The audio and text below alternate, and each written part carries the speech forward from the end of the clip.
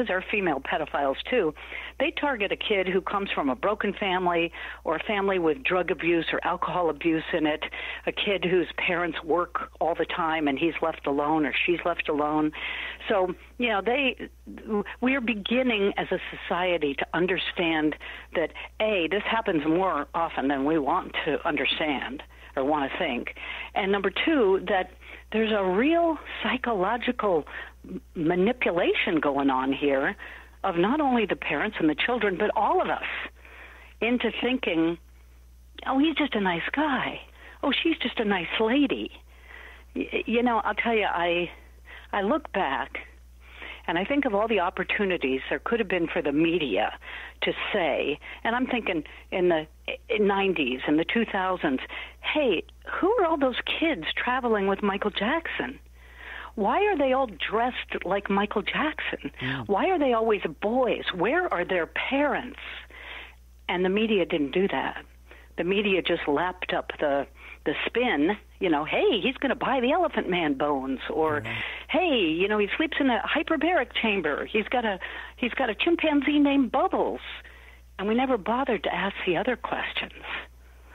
Yeah, I'm kind of ashamed of my colleagues and myself for not waking up to this sooner. Yeah, the same thing goes with Epstein. Everybody's knowing about this in 2015, but I always go back to that Oprah Winfrey interview with Michael Jackson where they're in the movie theater and he's trying to explain away why there's a children's bed in the middle of the movie theater. Yeah. It was for sick children, he said. Yeah. The minute I saw that, I'm saying, what? Are you kidding me? It's impossible. Oh, my God. You know what I remember about that interview, Ed? Yeah. I remember Oprah Winfrey, they're sitting at Neverland, and she starts asking him about girlfriends. Right. Oh, come on, you got to have a girlfriend. And all the lights went out. Do you remember that? No, I don't remember. It's like somebody just pulled a breaker or something, and all the lights went out, and you hear Oprah say something like, well, it's live television. We'll be right back. And then when they come back from the commercial break, the lights are on, and she never gets back to the girlfriend question because who walks out the back of the room? Elizabeth Taylor. Oh, really? And subject just gets changed entirely, And I kept thinking, oh, Oprah, go back to the girlfriend question. Come on. And she never did. I'd love to go back and watch that again with new eyesight. Now, what about people who say, well, Michael Jackson, Diane, you're so cynical. What about Michael Jackson? He never had a childhood, and this is how he's acted out. But what about all his years at Studio 54 and all that? Well, but the honest truth is he never did have a childhood. And the childhood that he had was horrible. His father, I write about it in the book, his father, when he was a little kid, 9 or 10, he scooped up those sons and he put them on the Chitlin circuit in the nightclubs, the sleazy, slimy nightclubs, and had them perform so that they could get known and become famous. And who was the most talented? Michael. Michael was the wallet for that family. Yeah. Well, he's still the wallet for that family, even though he's dead, his estate. And so, I agree. He didn't have a childhood. He had a terrible, terrible time growing up, lived with his family until he was in his 30s. And finally, again, I write this little incident in the book, he decides that he's got to get out of their place in Havenhurst. They all live in this kind of mansion together. And he buys this ranch called Neverland, hour and a half north, and he doesn't tell anybody. And his parents find out why he hasn't been around lately. They think he's traveling or something. No, he's bought himself a ranch. They find out by watching Entertainment Tonight. That's how they find out that Michael has finally cut the apron strings, and he goes up to this secluded ranch, and of course we know what he made of that. He made it a children's paradise. Hey, that reminds me of one thing. A lot of the detractors from leaving Neverland, they say, well, Robson can't be correct because he said he was fondled, he was molested in the train station, and the train station wasn't built till after this period of time. Have you looked into that? I have. Now, for people who aren't quite following that, on the HBO documentary that came out earlier this year, Jimmy Safechuck, Wade Robson are talking about the years they were molested by Jackson. And Jimmy Safechuck makes the statement that I was molested all over Neverland. And I may not quote him exactly, but like in the bedroom, in the theater, at the zoo, in the train station, blah, blah, blah. It went on until I was 14 years old. Well, after that documentary, now everybody's fact-checking it, and it turns out that the train station, this big thing with the upstairs room and the trestles and all of that, it wasn't completed until Safechuck was about 16. So it's like, oh, well, he must be lying about everything because that doesn't check out. Well, then you go back to the documentary and you see that there is a picture of Jimmy Safechuck at Neverland and with the train station and the big trestle building behind him. So he then, well, the producer of the documentary then made the correction that, you know what, the molestation went on longer than he admitted. It didn't end when he was 14. It ended when he was 16. So, you know, for me, that's a fine point. There are some molestation victims who remember everything, Ed. They remember the texture of the bedspread, the color of the walls, what the drapes looked like. They remember everything. And then there are some that can't tell you the date something happened. Well, when you're 8 years old, do you remember the date? Do you remember that it was July 14th, 2001? No, they don't remember every single little thing. It's a trauma to be molested. So did I make a lot of that? I thought it was interesting to point out that he may have been not telling the truth on that. But in the scheme of things, I thought, doesn't really matter. Doesn't really matter. Yeah, there was a picture of him with that same building in the background, so obviously he was there. Yeah, part of the reaction to trauma is to forget. You know, your body causes you to forget these traumatic experiences. Now, what about the people also talk about LaToya Jackson? Oh, Ed, she's flip-flopped. At first she said she suspected him, but now she's changed her mind. Yeah. You know, the Jackson family is such an interesting dynamic to watch.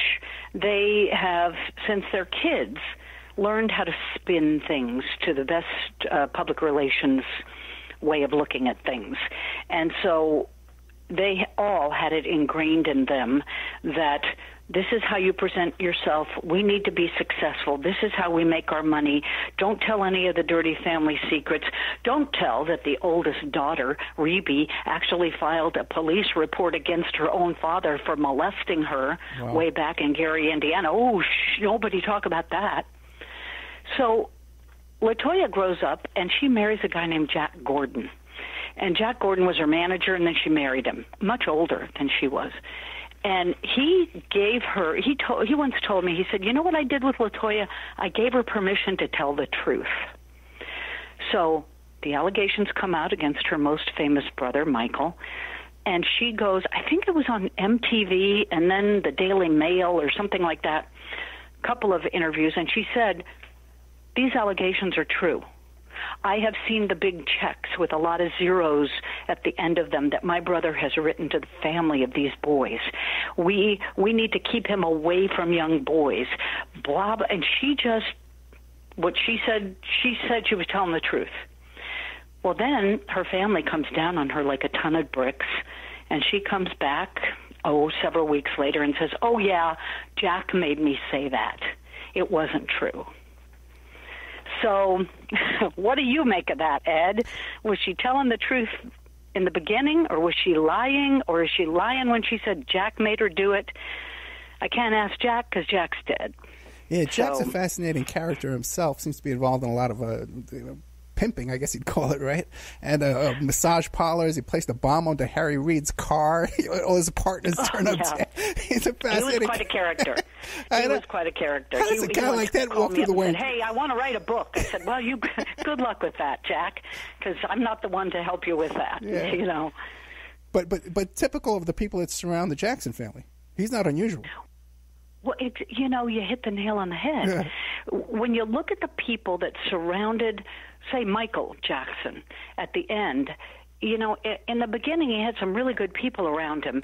And then I believe as his addictions took over, drug, alcohol, cosmetic surgery, he started firing all the people who had served him well over the years. His PR guy, Bob Jones, his head of security, trying to think of his name right now. Oh, gosh, it'll come to me. Fired him outright. And he began to surround himself with people who just did him no good at all and were just in it for the money. So they could say, I work for Michael Jackson. If you want to talk to him, put $10,000 in my hand and I'll put you in the same room. He when you look back, though, he just didn't have the capacity to make good decisions. Number one, because he was addicted to substances, but number two, and maybe more importantly, his father had made all the decisions for him over the years. It was his dad who told him what to do forever. And Jackson was a pretty good, astute businessman when it came to buying music catalogs and producing albums. But in the end, he just surrounded himself with really unhelpful people. It was sad. Yeah, if you want people that are going to look the other way at what you're doing and not judge you, those are the kind of people you're going to find. Yeah, and every time I interviewed somebody, going back to the 93, maids, limo drivers, people who worked in his kitchen, wardrobe people, groundskeepers, and they would tell me these stories about him fondling little boys and French kids. I was like, why didn't you go to the police? Did you ever tell law enforcement? And they all look at you and shrug their shoulders and say, who would believe me? I'm just a maid. I just drive his car. He's Michael Jackson. They're not going to believe me. And besides, I need the job. So I want to blame the pedophile, but I also blame the people around him that didn't stop him, and the lawyers who signed all these non-disclosure agreements with families so that nobody ever really knew what the truth was, and more little boys came into his sphere. Yeah, and the private investigators running around doing payoffs, spying on people, harassing people. Which reminds me, too, Anthony Pellicano, he had said, I'm trying to get a lot of people's opinion on this, he had said that, Michael Jackson's done things far worse than molesting little boys. And he said it again when he just got out of prison, right before he got out of prison. What do you make of that? What do you think it is? I think it's molesting multiple children. And I think that Anthony Pellicano understood that in the end. That's why he stopped working for Jackson, because as the father, I think he has 9 kids. He understood, I don't want to even be associated with this. Now, do I know for sure? No, I don't. Yeah. Anthony Pellicano, he's straight out of Chicago, PI noir film. He's, drives around with a baseball bat in his trunk, and he's, the big PI to the stars, and he's never going to tell the truth, he says. But then he drops a bomb like that, and it made me sit up and realize he was harassing me. He had me under surveillance. He made my life miserable. But in the end, he got it. He understood, and he stopped working for Jackson. All right, let's take a break right there. We are with Diane Dimond. She's the author of the book, Be Careful Who You Love. It just came out, an additional audio book just came out today, by the way, guys. Okay? We get the best here at the Opperman Report. Okay, we get them first, too, when we can. By the way, Diane, too, you got a podcast, too, right? I do occasional podcasts, various different ones, but the audio book is the only version of the book that has 4 new chapters in it. And I decided to write new chapters for various reasons, but mostly just to update the book. We can talk more about that on the other side. Okay, great. We'll be right back with more of Diane Dimond, DianeDimond.com after these messages.